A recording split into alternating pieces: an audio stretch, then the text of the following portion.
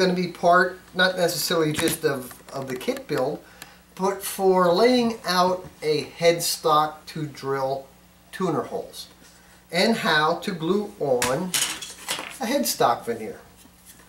Well, there's a couple of ways to do it, and we all have our preferential ways. I'm going to show you how you can do it without having any special jigs or fixtures. So the first thing you need to do is apply a little bit of tape. Alright? Now, by having the tape applied, now we can mark points that we need to. First off, we need a center line. And the center line on a typical Martin, this is a typical Martin headstock, is 2 7/8. So 2 7/8 is half of that, is 1 and something or other. So, since we know 1 7/16, probably 1 15/32. So I'm going to mark, here we go. So I have a mark there, just a little one. Then I can come up here, and I know that's 1 3/4, that's going to be 7/8, and that's that center line.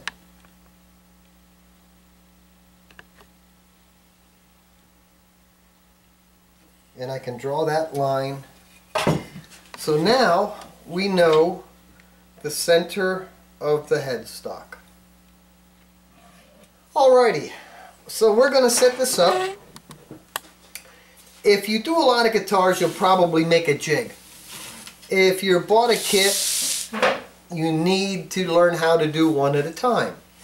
Now, what I'm going to do, this is actually going to be a two-step process because we're going to assume you don't have your headstock veneer on. A lot of times they will come with them already on, but maybe you decided that you want to do an inlay. So I'm going to show you how you'll be able to take an inlaid headstock and get it on here centered where it belongs, and you'll actually be able to use some of the holes as a pinning so this doesn't wobble during the gluing process. Now, for CF Martin style necks, this is what you're going to do. So, usually this information will come with the kit. If you didn't get it, you are welcome to email me and I will see that you do get it. Now, off of the center line, as you can see, we're going to come down 1.5 inches, 1 5/8, 1 5/8. So 1 5/8 is 1.625. So I got to go to 1.50 first. And I can just come across here, and with a dial caliper I can make a very clean, precise mark.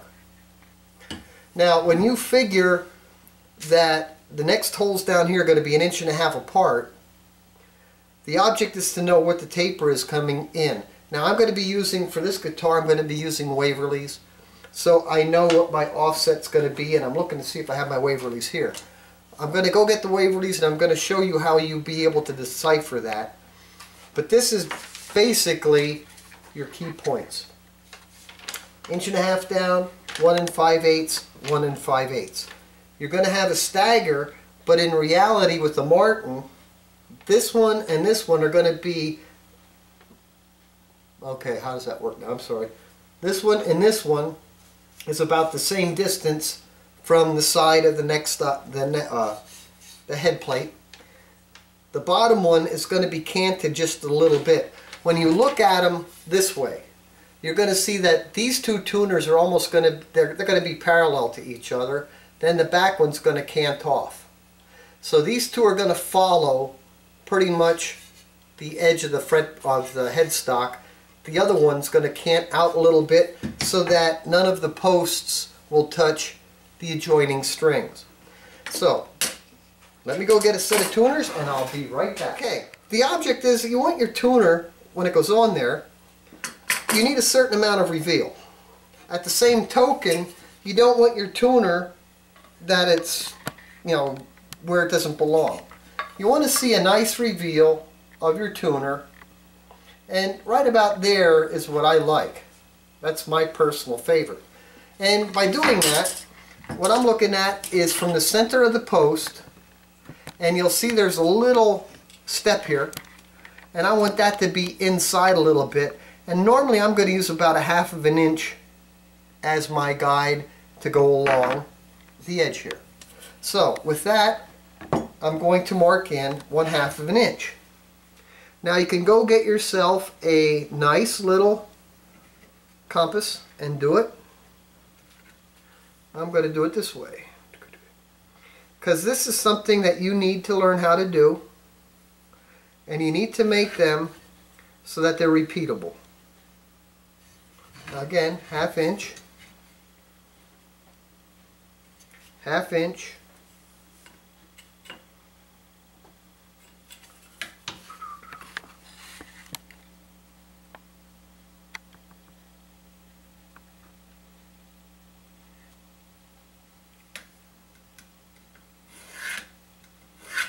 Now I told you I'm going to come down here.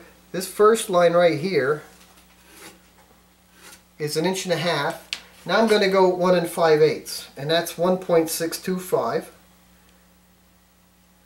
And a lot of people like the digital ones. I'm an old school tool and die guy. I prefer the old mechanical ones. And I can actually use that to make the holes, make the little mark.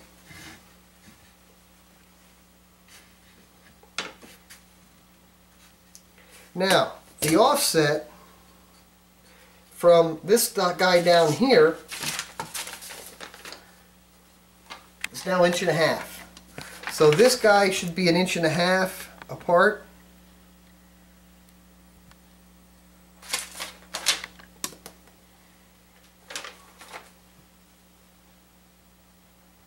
Okay, and this guy's going to scoot out a little bit. 1 5/8, go back to 1 5/8. Because I got to make a mark down here. Good. 1 5/8.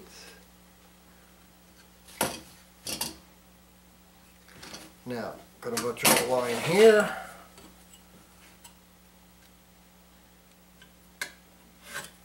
And I'm going to draw a line across here. Now when you look at the center line positions, the top one here is 1 11/16 across. So what's the fractional or the decimal of 1 11/16? Well, if you take 11, divide it by 16, you come up with 6.875. To that, we're going to add 1.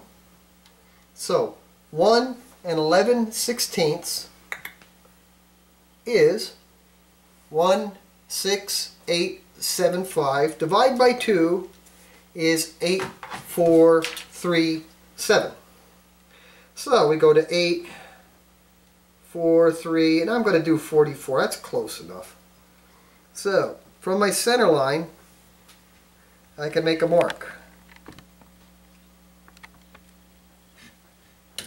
All right.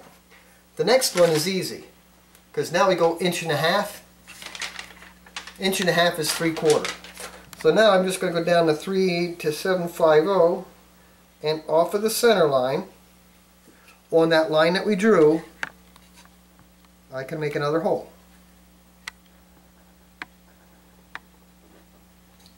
And I do that, that's the same down here. Alright? So, with that being said,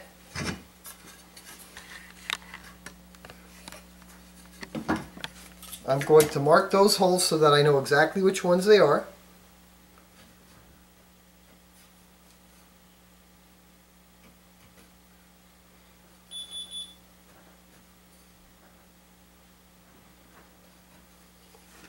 And that one was 1 point.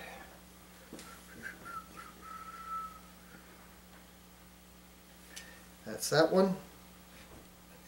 And that's that one. Now, I'm not going to drill the exact size hole yet. I can take a look at this and I can see that those two holes are parallel to my center line. This one offsets some. I can also take a look and see what my outside dimension is to that hole. Here I am at 420. Here I'm at 440, so I'm within 10. Here I am 540, 540, upper one's 540, and 540. So these two holes are the same off of the edge of my heel stop. My headstock. Now I'm going to drill 6 holes. These are pilot holes. So then, okay, now we go to the drill press. Now, you want to use a drill press because it's pretty straight square. Doing these by hand are very, very difficult. I'm using a fresh bit, and what I'm going to do is I'm going to come down here and I'm going to drill all 6 holes.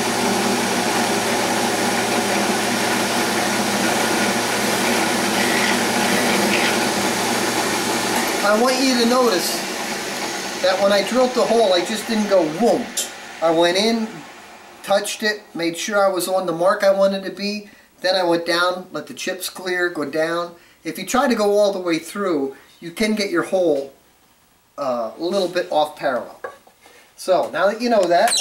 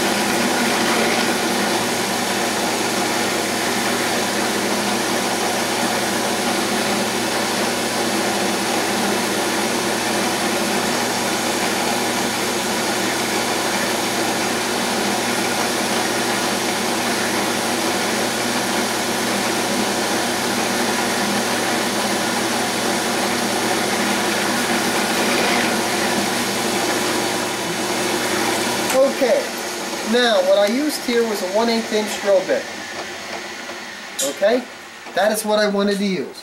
I'm going to be able to, and because I have a smaller drill bit than the size I actually need, I can now measure this, and I'm looking for that 3/4 inch.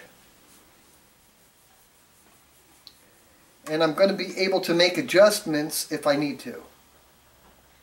Okay, don't look too bad. And what I'm checking is, I'm checking from here to here, and we're pretty good all the way through.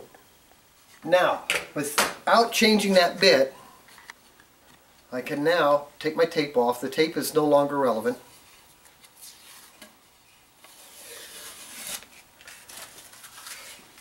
And you can see my little holes. Alright, now the next thing's going to be the headstock veneer. Now the headstock veneer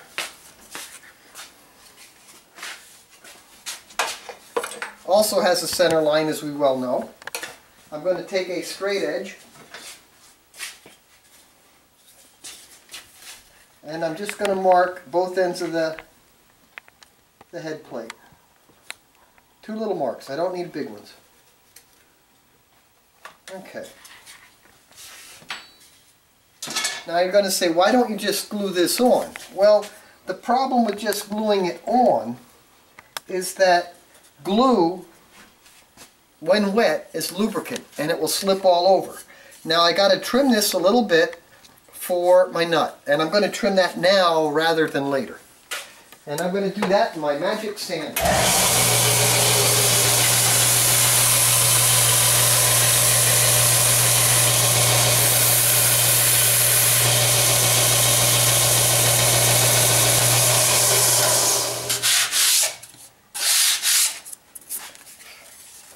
Alright, now I can take a look at this. Not bad. I like that. I like that. Now, I don't have to worry about clamping this very hard. I don't need a lot of holes. Here's what I want. That tape's going to hold that there just fine.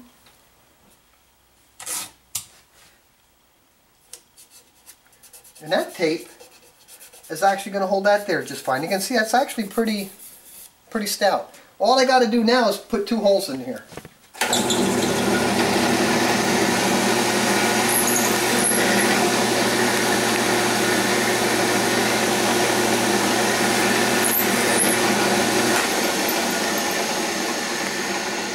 Alright?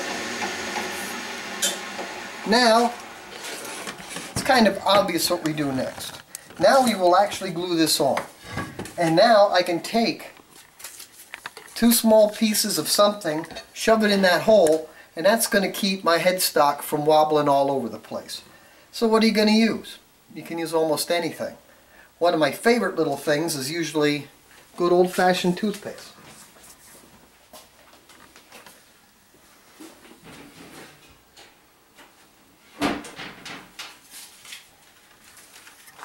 Now you're going to say, but that toothpick isn't 1/8 of an inch.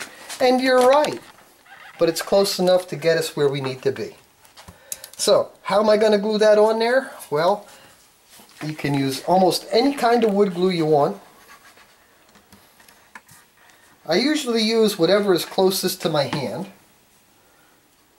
I want a nice thin coating of glue on here. I want enough glue so I can see the headstock, but not so heavy that I can't see the wood underneath the headstock. And then I'm just going to put, you can see I have a nice thin coat. You don't need a lot of glue. And that'll give me something to pick later tonight. Now put that on here. And what clamp am I going to use? My favorite clamps for this are usually just good old-fashioned spring clamps. Okay? I'm going to take 2 of these in here. One from one side, one from the other. Nothing, it's not too complicated. One from one side, one from the other. That kind of like gets it wedged in there. And that's not looking too bad.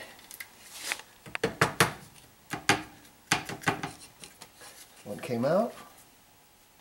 There we go. Good, that broke off. Now,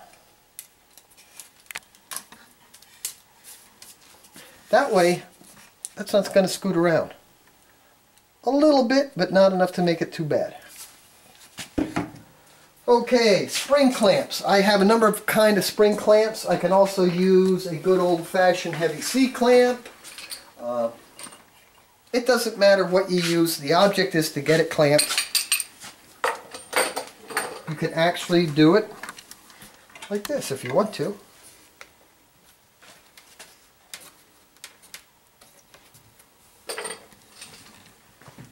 You can use a workbench.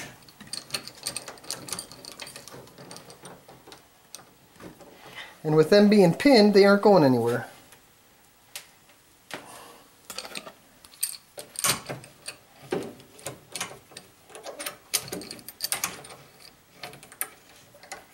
Now with tight bond, you can clamp that and in 10 minutes you can pull it out and take a look at it, and if everything suits you, continue. If not, it'll come apart pretty quick. That's how I glue a headstock on. This is all you need to do. We'll show you how to drill the headstock tuners next. Stay tuned. Enjoy Blues Creek Guitars. Thanks again for watching us, and check us out at bluescreekguitars.com and Kick Guitar 4. Alright, you saw us glue this headstock on a little while ago. So now I am actually going to drill the headstock, and I'm going to be using Waverly tuners. Now, how would you drill this? Well, I'm going to use my drill press. I don't recommend to even try to do this freehand, but if you have to, make sure you rig up some stops so that you don't cut something deeper than you need to. So you're going to say, well, all I got's a Black & Decker drill. Well, okay. That's not a problem. Let me show you how to make a stop for a drill. I'm not going to use it, but I'm going to show you how to make one. So you have a drill. And let's say that for the sake of the argument, you're going to put in this size hole. But you don't want to go too far. So you want to make a stop. Let me show you how to make a stop.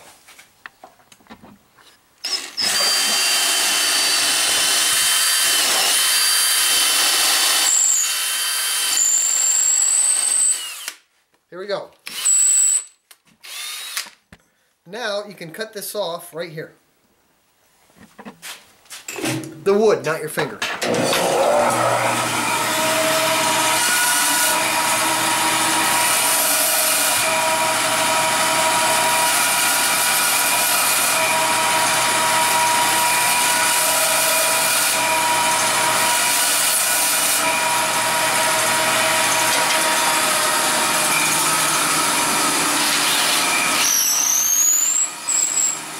Now let's say you want to make a 1/4 inch hole.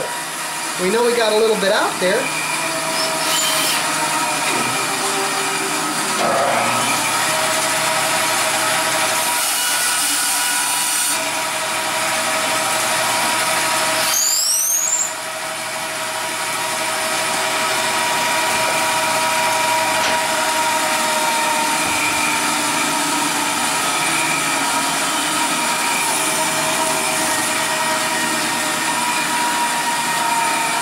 .290, allowing a little bit for the end cut. Now you can very precisely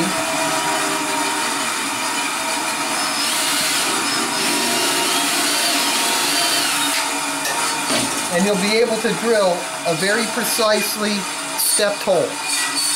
That is the easiest way you're going to be able to do it without having a drill press. So why would you need to drill a stepped hole? Well, actually there's two reasons.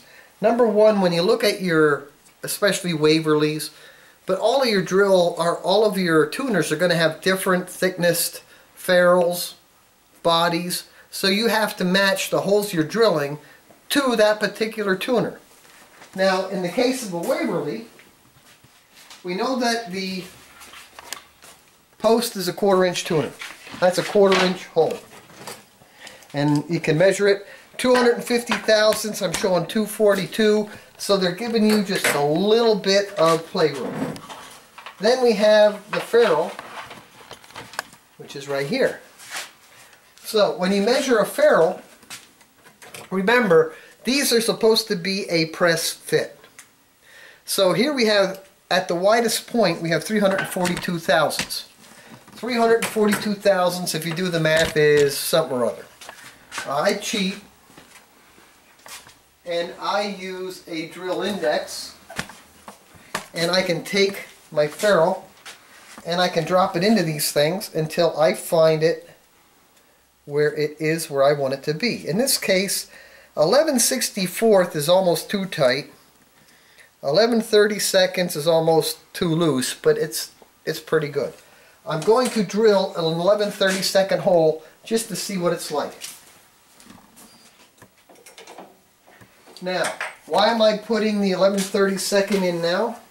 Well, I know I have 1/8 inch holes already drilled.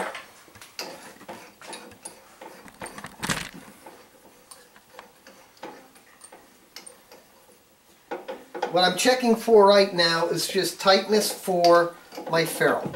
That's all that I'm checking for. So I can just drill a hole.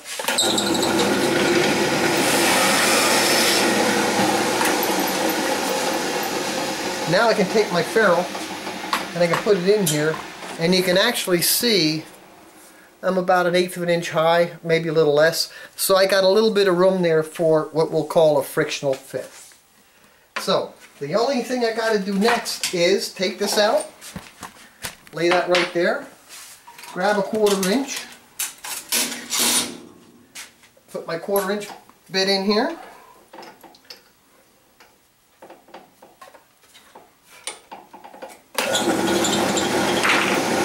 Now I have a sacrificial board here for a reason. That way when I drill, I can drill through something without running the risk of tear out.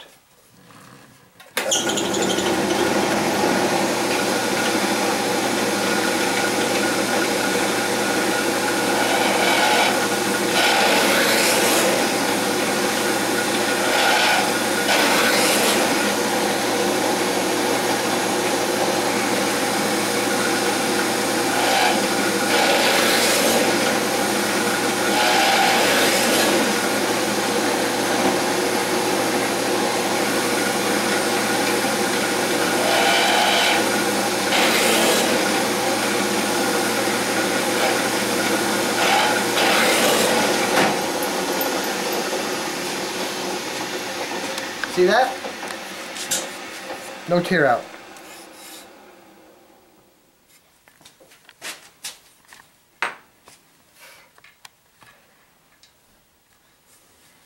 Now I'm going to drill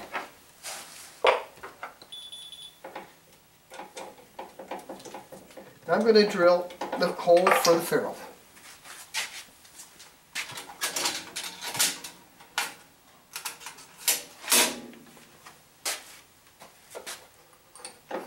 Now when I drill the hole for the ferrule, I'm going to do something a little different. I got to know how deep I got to make my hole. Because the ferrule, I want the ferrule to fit, but I want it to be able to go a little bit further than the actual hole.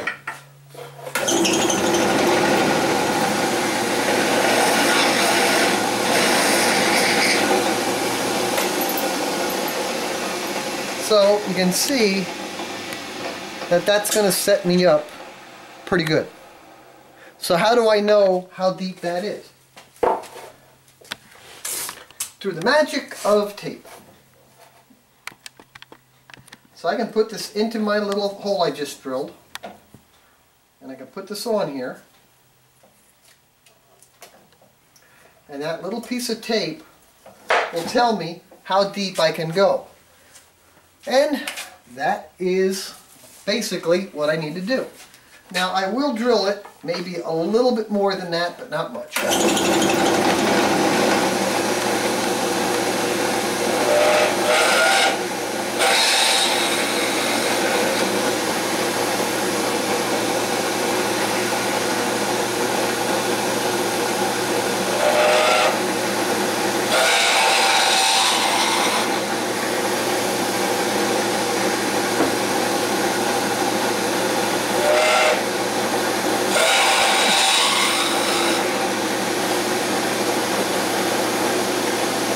I have a volute, and then I'm using this block so I can support my volute or headstock and keep everything square without having the volute interfere.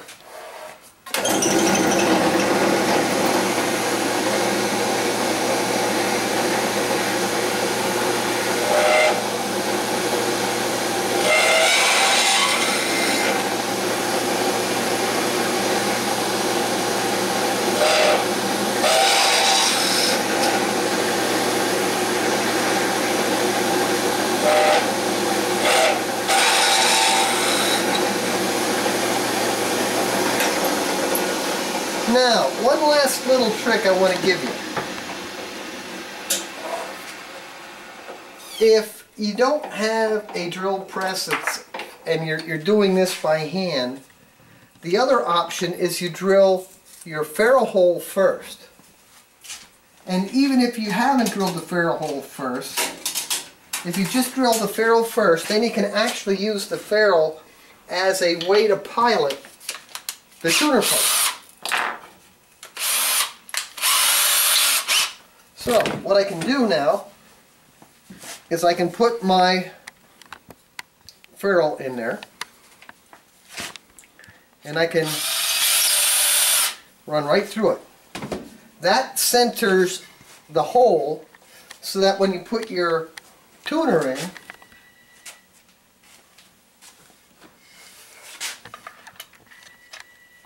everything is squared up and nice and straight. Because if you don't, and you get these cattywampus too much, they will be binding, they'll bind you up. Now if your ferrule goes in and it's too loose, you can always build up the inside hole with a little bit of glue, fingernail polish. You can use almost anything. What I like to do, as you can see, I'm just giving these a little bit of a cleanup, because this is going to have to finish tomorrow. And I like to have these pretty nice. That way I know that they're all ready to go, so I don't have to play around too much when this headstock is finished and worry about adding a scratch that I don't want to do. So, now you saw how you can drill your tuners and your headstock and be very, very precise. One more thing I want to mention to you. You can measure these very precisely now, and if one is off too much, you can kind of manipulate your headstock. So I'm going to take my dial caliper,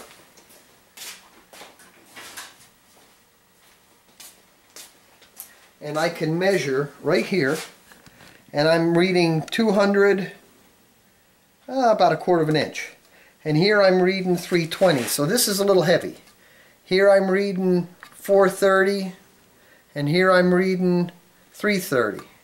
Here I'm reading 330, here I'm reading 430. So I'm going to take a little bit off of this side of the headstock, just a little.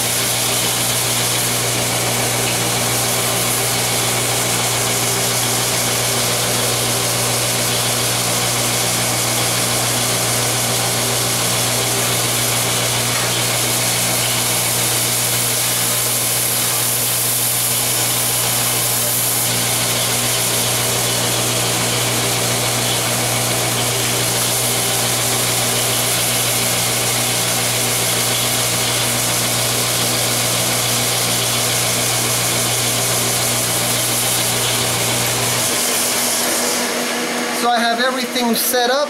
The next step is going to be getting ready to bind this crazy puppy. I also have to do a little bit of hand sanding here yet. Alright, what I'm doing now, I'm getting my headstock ready to inlay.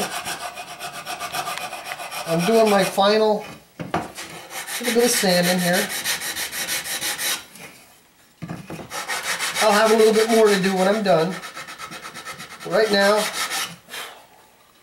we're getting ready for doing the binding.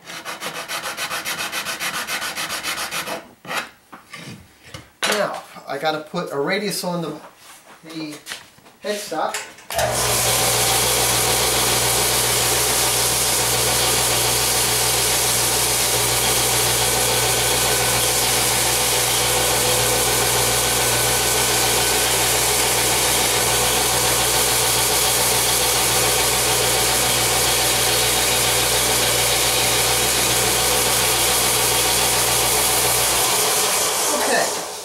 So you can now see I got a headstock. You can see that it's pretty much ready to go. I have a headstock veneer here that got to get bound, and I'm just checking to make sure that I have enough to go. Now, how am I going to get this done? Well,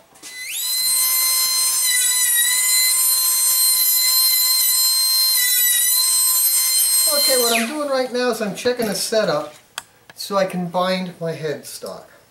So I've taken my inlay tool and I put a little fence to it, and I'm just going to use a little tapping, little discreet tapping here and there.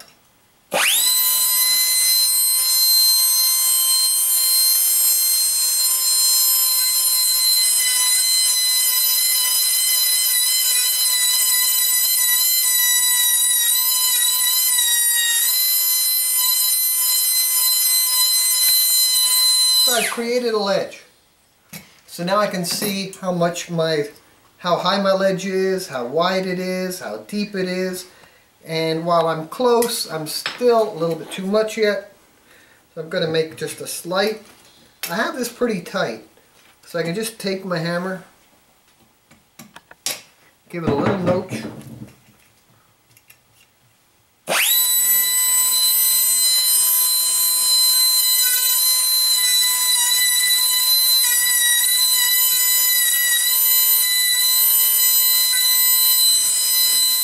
Okay. It's alive. And I'm pretty happy with that setup. That's going to be just about right.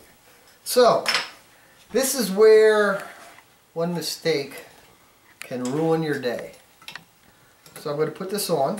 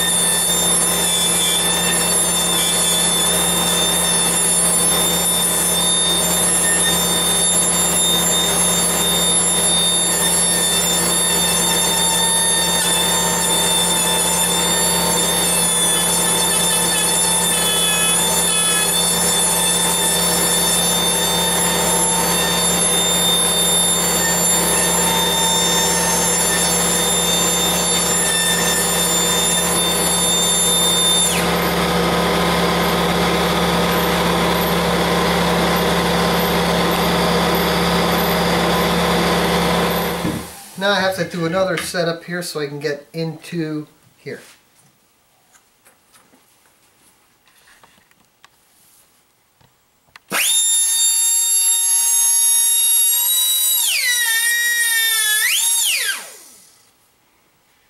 So now I can clamp this on.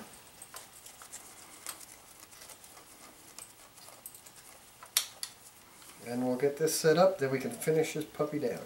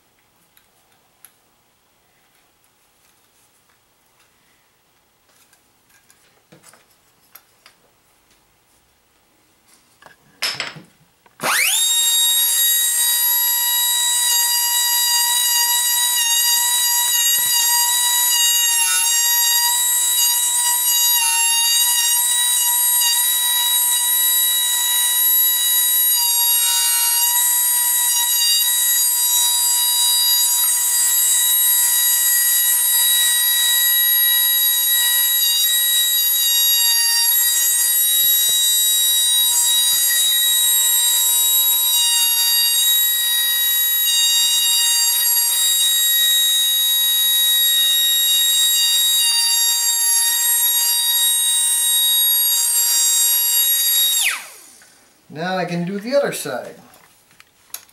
And then I'll come back and I'm going to clean all of these edges up with a file. That way I know that we're good to go.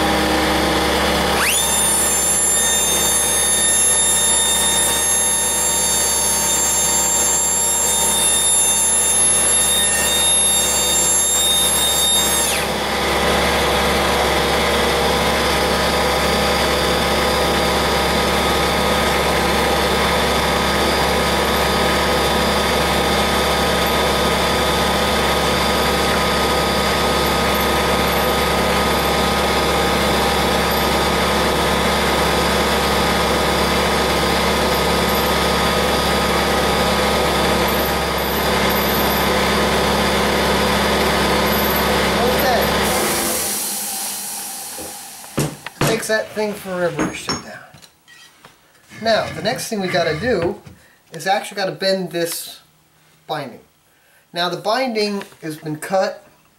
This end is not exactly what I'm going to call pristine, so I'm just going to lightly sand it so I can get that edge nice and flat.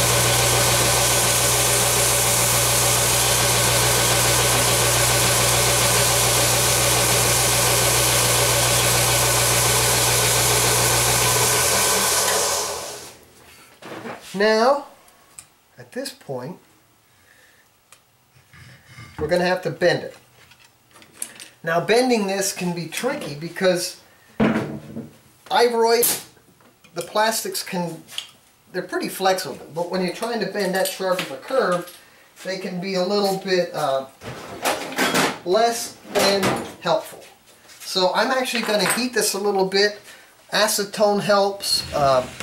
And to be honest with you, the glue that we're going to be using, which is Duco, will also help soften this. So, I know I can work here, work around. I also need my trimming tool, which happens to be a nice, straight cut toenail clipper. Sounds funny, but it works. Okay, now let me get the big bumping stuff out of the way. Then I got to get my sticky stuff in the way. I want to get my eyeball so I can see very closely what I got.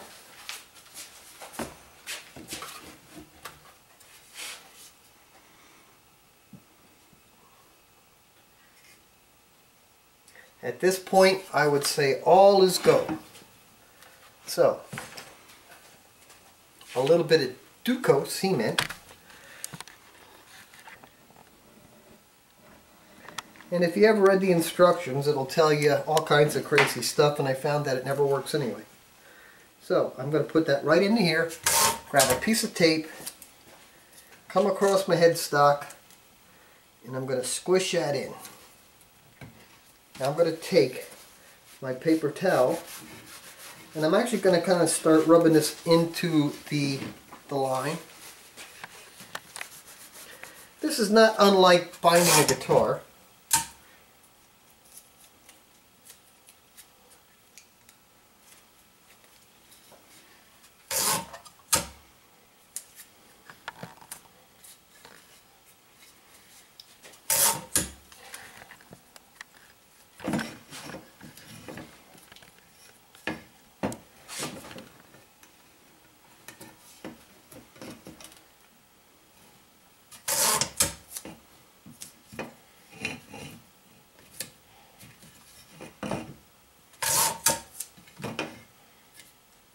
Now, unfortunately, this is going to have to sit overnight. But you can see how I'm working the binding into the ledge, and I'm kind of thinking down and in, down and in. Now, because I got to get this to bend, I'm going to rely on the chemical reaction of the acetone in the Duco cement to help make this work.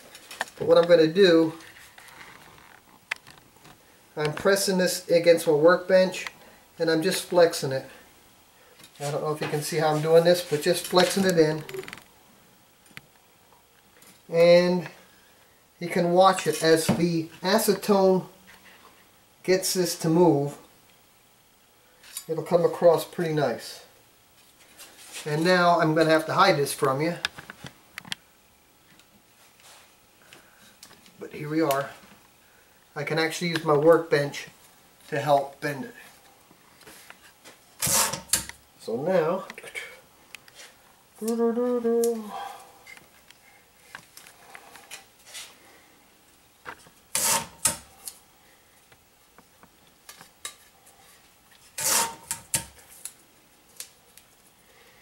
you can heat it,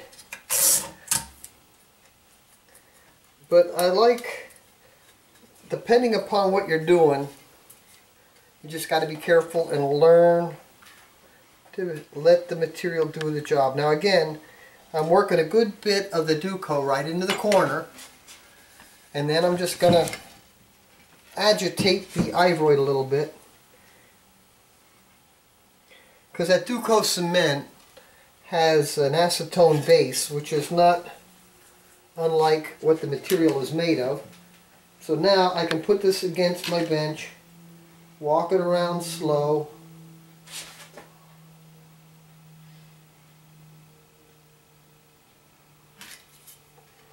and voila. If you hear me cuss, I dropped my watch. Now, I really want to work this in slowly. You don't want to work too fast because you got to get that corner to come around. Now I can take my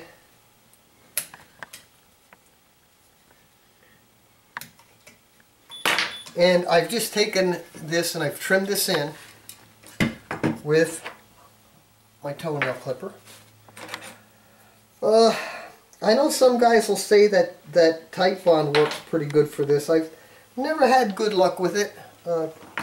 I'm not saying it won't work. I'm just saying it doesn't always seem to work for me. And now I'm just going to do the rest of this like this. Taping it in and down, down and in.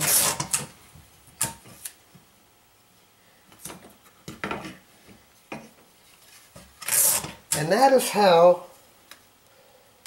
I bind a headstock. Now the headstock veneer that the binding material that I'm using is actually a little heavier than what I actually need, because what's going to happen, the tape is actually going to soften this stuff up and kind of squish it into the corners really, really good. And tomorrow when I come back, the little areas that are gapped will be crushed in and it'll all fill up. But you can see how I'm against, and here we're against, and I'm going to let this Duco cement cure probably a good 5-6 hours. Then I can sand this down and off it goes, and that will be a headstock for my D45 conversion, and that's how you do it.